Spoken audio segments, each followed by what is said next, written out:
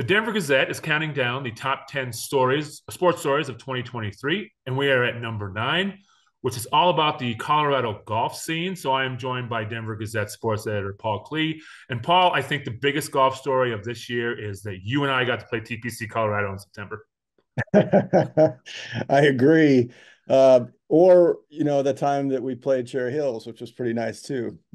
Yeah, we've lucked out. We've gotten to go to some pretty nice courses, and yeah, my Cherry Hills experience was pretty rough. That course beat me up pretty good, but It's been known to do that. yeah, it frustrated me so much that I went to start taking lessons. So there you go. Like that's was pretty much my determining factor. Anyway, not about enough about my game, but the actual story. One of the stories I think was definitely Denver's Wyndham Clark winning the U.S. Open at LACC. It was an amazing event to watch him. Climb to the top. He beat Rory McIlroy. He beat Ricky Fowler. He beat Scotty Scheffler on that Sunday.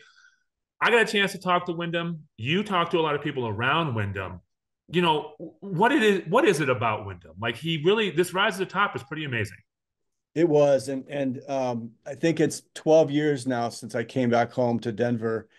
This was one of my favorite stories that we've, Yeah. been afforded the opportunity to cover because we don't have many of these. And golf nuts like you and I, um, we love writing about and telling these local golf stories. And he is really a local golf story. This is a Denver guy that was born and raised here. Um, Great player at Valor on, a Valor program that I think won 5 state titles in 8 years. One team had 7 Division I or Division II players. And so it was so enjoyable to connect with not only Wyndham like you did, but I think I talked to 15 people that grew up with him, coached him, taught him, traveled with him, competed against him. And what was so interesting about hearing from them is a lot of their stories were similar, that he has a presence about him to the point that all these folks remembered the first time they met him. And like his Bible teacher at Valor, he remembered when high school freshman Wyndham Clark shook his hand outside the science room and said, "Hey, Mr. I think Kettler, I'm going to be gone a lot to play golf. So I'll still keep up on my schoolwork." But he remembers these things and they still keep in touch every week. So I think because he is a Denver guy who's very proud and closely connected to his Denver roots, made that win and that year. I mean, shoot, the guy made almost 16 million on the Yeah. tour this year. He was a top 10 world player. He was third on the FedEx list. This wasn't like he got hot in the back nine and won a tournament. This is a top 10 caliber in the world type player that finally got past some mental hurdles through the help of a coach, really a sports psychologist, and she set him on a path that this isn't going to be the last that we hear of Wyndham Clark. Well, no, because he won Wells Fargo before the Mm-hmm. U.S. Open to put himself kind of on the map. He was always kind of lingering around the top 10, top 20. Yep. I don't think people knew a lot about him, and people don't know a lot about Colorado golfers. And he just kind of burst on the scene. You talked about how when people meet him, he has a presence. I even felt that talking to him on the phone. I talked to him after Wells Fargo, and his confidence is just through the roof. And he was like, I knew this was coming. I just had to get there. And I talked to him after the US Open, and it was the same thing.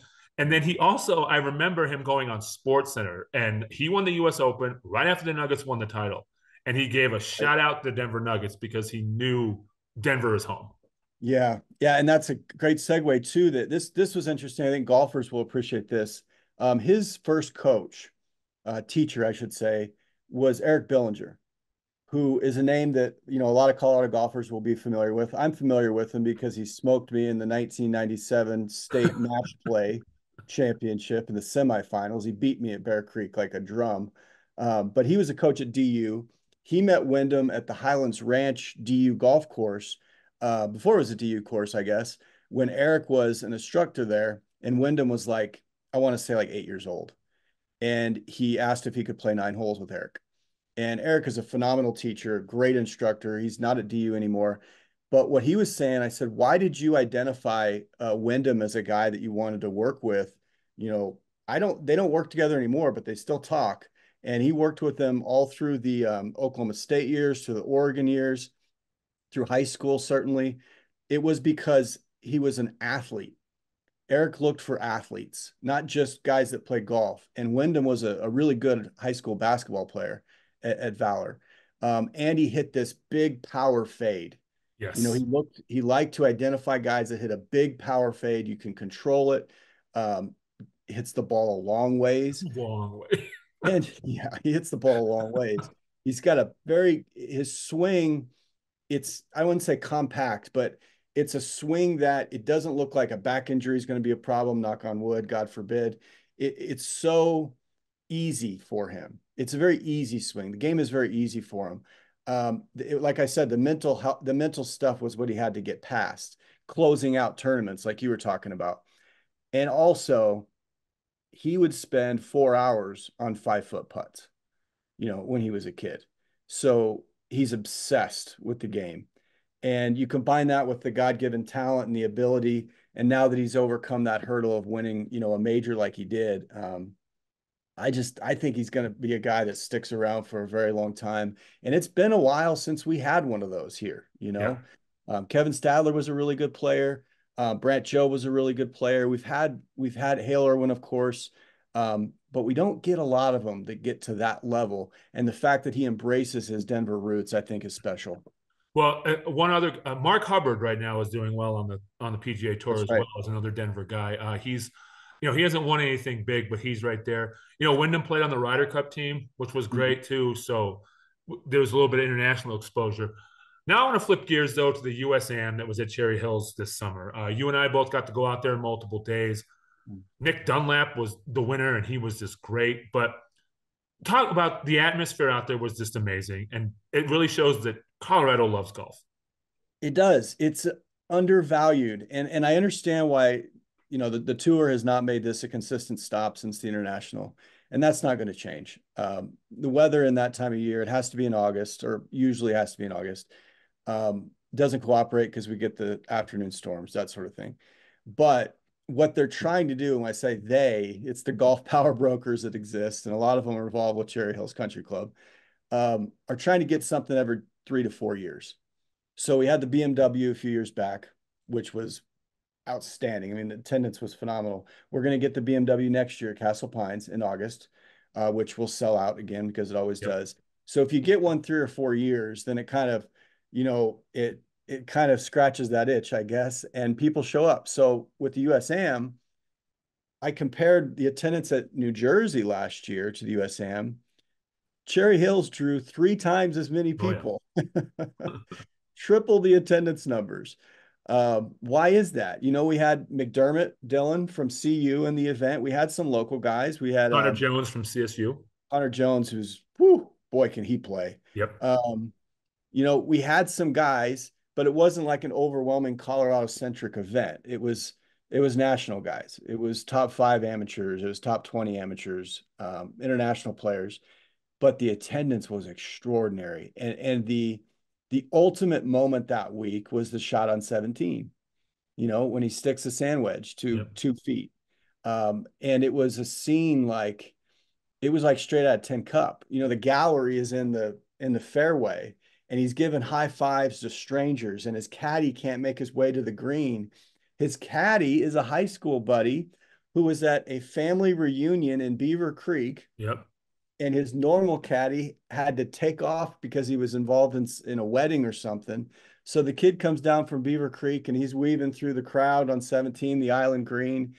Chris, it was as much fun as you can have covering sports, man. And it was, and the golf course. I mean, the golf Yeah. course is the champion of that week because that's as good as it gets. Well, So shout out to Colin Prater as well. Alan Prater, there you go. Science teacher down on the Springs. Doherty, yeah. Doherty, yeah. CGA Player of the Year. He had a great like amateur career that year this year. He was in the round of 64. He had a classic match. He lost in the first round, but I think it went 22 holes.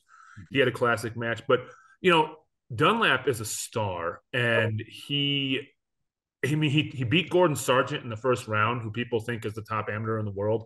Right. He beat Connor Jones, the local kid, and then he beat Neil Shipley, who was like the talk of the tournament. Like his run was pretty remarkable. It was. Yeah, he had the big hair. Yeah, Looked like he was going to a tailgate at Ole Miss in the yeah, afternoon. He was an Ohio State guy, but he transferred maybe VCU, something like that. yeah. I Played can't remember, but yeah, it was something James like that. Madison, maybe. Yeah, But he goes to Ohio State and he's a star. He's hits the ball a ton. He was kind of the fan favorite of the week. yeah. Um, and so yeah, that was it was unforgettable, man. And I had never covered or attended a USAM I didn't before. either. It felt like a college, it felt like an NCAA championship, but bigger than that. And the kid from Alabama, like you said, Dunlap, he's going to be playing Saturdays and Oh Sundays yeah, very, very soon. He is really talented. The story that you did, I want to talk about that from the 2012 USAM yeah. and all the names that were involved in that one. So I did some research on the last time the USM was at Cherry Hills, and it was won by a guy named Stephen Fox, who played at the University of Chattanooga.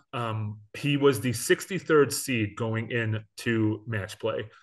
The names at that tournament: Justin Thomas, Jordan Spieth, Xander Schauffele, Bryson DeChambeau, Hideki Matsuyama was in the field. Corey Connors, who's a good Canadian player, was in that field. It was just an unbelievable field. And the guy who came in second place, who lost to Fox, Michael Weaver, beat Justin Thomas in the semis, I believe. And I got to talk to both of those guys that were in the finals, and they raved about Cherry Hills, of course, and they just talk about the excitement of that tournament, and then going to witness it this year. It it's everything people say it is. Mhm. Yeah, it's a major. It's a major. Here's one thing. So the CEO, I think the CEO or the president of Cherry Hills, name escapes me right now, but we had a long conversation one day, and I wanted to know, is this a place that ultimately could, handle another Open or another PGA Championship? Yeah, And I'd love to get your opinion. And the big question there, of course, is how long these guys are, yeah. and if they would just eat it up. If they're driving par fours, if they're hitting sand wedge into every par four.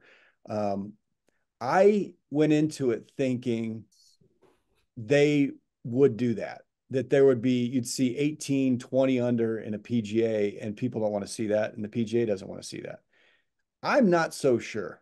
I, I'm not convinced of that because these, and I call them kids because we're old, Chris, but I can call, 19-year-olds kids. These kids are so long. yeah. It was like, it was 25 years ago that I was doing not what they're doing, but I was playing college golf.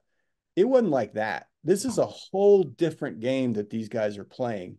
And I'd like to get your opinion. Would the tour guys, are they shooting 64, 65 at Cherry Hills? So I'm going to tie in the Corn Ferry Tour event at TPC Colorado into this because I went to the final round of that, and those Corn Ferry guys destroyed that course. It was 350 and then sandwich into par fours. Now, the rough out there is not like Cherry Hills rough, and I don't think the greens are like Cherry Hills greens. But I'm going to be interested to see how, because the best names in golf will be at Castle Pines in 24 to Mhm. see how that goes. I think Cherry Hills could host a U.S. Open because they'd grow the rough. And Mhm. if guys missed, Mhm. it would be a penalty. Like it would hurt them. And I think, I mean, putting on those greens personally, it was a nightmare. Like it was tough. And I think that's where they get guys is, we saw the women play at Cherry Hills 09, was that right? Yeah. And I don't what was the winning score was not that much under par. It may have been over par if I'm not mistaken. Mhm. Now, the game has changed a lot since '09. But yeah, I think Cherry Hills would find a way to trick things up. And shout out to the USGA. They were great that week for us. I think they'd find a way to make it tough on guys. I think they would. And if we got a US Open here or a PGA Open or PGA Championship here, I know I'd be thrilled. Well, he did tell me, and we reported it, that they are trying. Yeah. They're trying. And the issue is it takes two, Yeah. they have to commit to that. And it would be down the road because they schedule things out so far. I changed my opinion. seeing how difficult the greens are, Yep. how tough the rough is. Um, and, it was nice having Peyton Manning out there Yep. in the Walked right next semifinal. to him during the final Great day for a little bit. ambassador. He's got a lot of things going on. He was out there for that. Um, so I don't know. I hope we see it. I hope we see it in our lifetime, man, because that golf course, it has changed tremendously since, the 92, 93 Senior Open when Yep. Jack won it.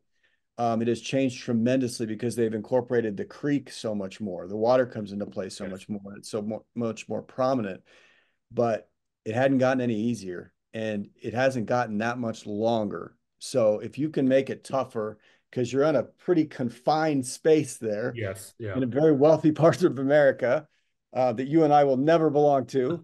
Um, I just would like to see it. I would like to see that golf course host those guys in a true major like an Open. Yeah, it would be spectacular, and I think that Cherry Hills is the place here that could host something like that. They've branched out in the U.S. Open. Going to LACC last year, Right. that was the first time. And Wyndham won at 10 under, I think. So, and I'll be honest, from watching LACC on TV, that was a lot more wide open than Cherry Hills is. Yeah, no, you're right. It looks that way. Um, it looked that way on television, and I can't imagine. Well, I have to look at the numbers, but it's at sea level. Yep. That's a big difference. These guys just hit it so far. It'd be a great case study. Like, how hard can you make a golf course when you have a finite amount of yardage? Because you really do there. You can't put the tees back any further than they are. No, no, and I mean, and I don't know if it would be a case where they just grow the rough up really high, and so, like I said, guys miss and they're chopping out of God knows what. Um, Before we go, I do want to give a quick shout out. Colorado's Jennifer Kupcho on the LPGA Tour. She didn't win this year, but she was on the Solheim Cup again. They both U.S. teams lost this year, so that wasn't great. But she'll be on the team again this year. They're playing back-to-back years because they skipped a year or something like that. So shout out to her, and also a shout out to the Corn Ferry Tour and TPC Colorado one more time. They were great hosts. That's our one professional tournament. They won Tournament of the Year from the Corn Ferry Tour this year, so they're great up there. So Paul, before we go, anything else you want to chime in on golf? Yeah, real quick. I think that and you've done a phenomenal job of writing about it. Nobody Thank you. else in Colorado is writing about this. I mean, we have a Golf Insider every Thursday during the season, wildly popular. And I remember days growing up here with the Rockies specifically, um, the golf coverage, and that's the first thing I would turn to. So the Denver Gazette is very, very, and this isn't just a plug for us, but it's very dedicated to golf coverage. People are fanatical about golf in Colorado. We grew up with it, Chris. Yeah. And so here's the one thing that I'm looking forward to next year: the college golf scene right now. Yes. Yes. Roy Edwards up at CU. CSU has some guys, like some really good players. Those two being NCAA finalists, um, rare, very rare. Could see it happening. They're talented. They're recruiting the right guys. They're recruiting the right kids. They hit it so far, it makes me feel old. But we're going to cover the heck out of those this coming year because I love college golf, and it's underrepresented in media circles. And the CU women, their coach Kelly retired this year. She's been there for a long time. Her assistant is taking over. They have Morgan Miller, who broke the CU record for rounds in 60 during the fall season. She's really good. And then shout out to Yannick Paul, too, CU golfer. Played on the DP World Tour, won on the DP World Tour this year. I had a chance to talk to him early in the season. He was great to talk to. His brother plays on the Corn Ferry Tour. His twin brother plays on the Corn Ferry Tour. He almost made the Ryder Cup team as well. He just missed out. So yeah, golf's in a great spot, and it's exciting. And I appreciate the kind words about the insider. Probably come back first of the year, tracking down some stories. Real quick, Air Force golf as well. Right. Like Two guys with cards. Mm-hmm. yeah, Tom Whitney made got his tour card on the Corn Ferry Tour, so he's playing. And then Kyle, is it Westmoreland? Westmoreland. Mm-hmm. He is playing at Q School actually as we record this with a chance to get his card. So Air Force could have two guys on tour, and that's amazing in itself. We got to tell, I did text Troy Calhoun. I said, Air Force is a golf school now, coach. I'm sure he appreciated that. All Yeah, right. he is a fan. Yeah. Yeah. All right, Paul. Thanks for taking the time to talk golf with me. Go to denvergazette.com/sports to see this countdown. We're posting stories leading up to the end of the year with short videos and just a breakdown of all of our coverage. So, Paul, thanks again for coming on, and we will talk to you soon. Right on, Chris. Thank you. Thank you.